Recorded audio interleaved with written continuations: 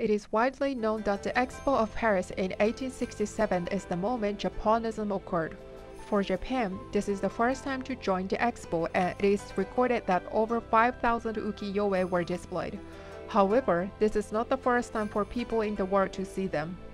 It was already delivered to the world by some people who visited Japan, and these ukiyo-e influenced foreign artists such as James McNeill Whistler. In this video, I would like to explain how ukiyo-e got prevalent before the Paris Expo and the reason people got impressed.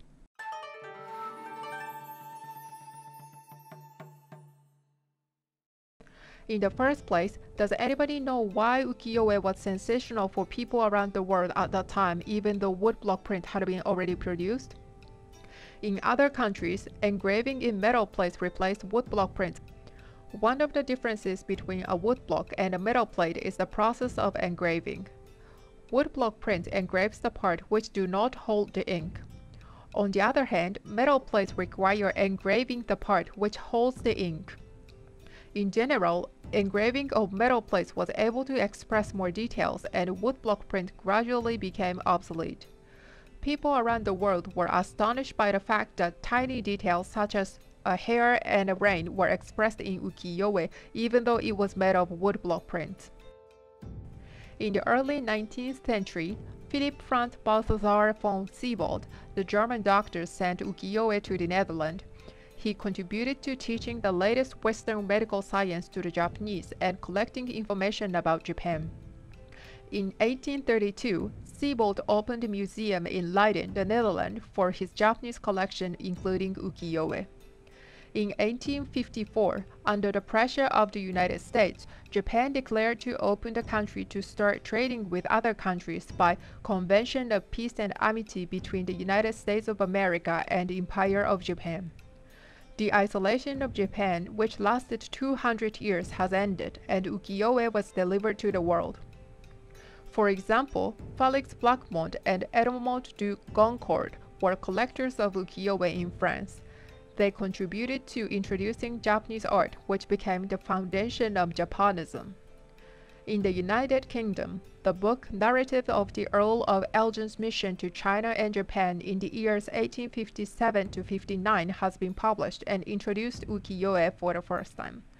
This ukiyo-e had been just published in 1857 in Japan.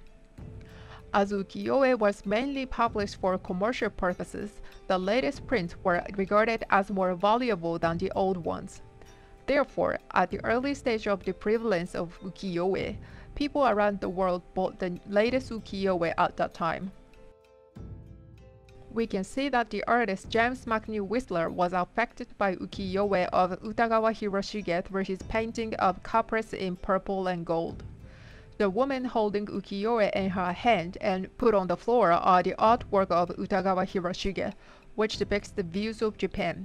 The series of this artwork was published from 1853 to 56. By the way, according to academic research, this golden byobu has not been identified.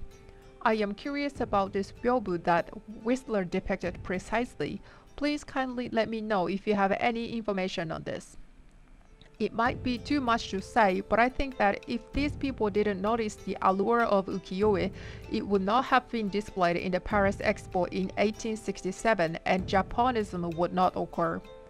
For the next video, I would like to introduce more about Japonism after 1867 with many masterpieces of Western and Japanese artists.